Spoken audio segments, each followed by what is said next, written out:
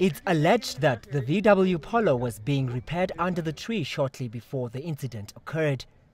The driver's attempts to start the vehicle, which was parked on a slope, failed after he allegedly tried to apply the brakes.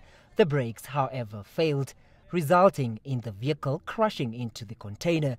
A woman and her baby were seated behind the container, which was raised on the bricks, causing it to shift and crush the infant on impact.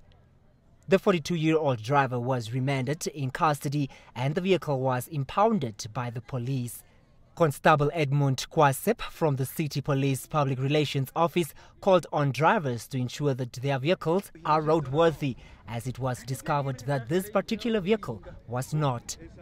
What concerns us more is that the vehicle that was involved in the accident, it was not roadworthy.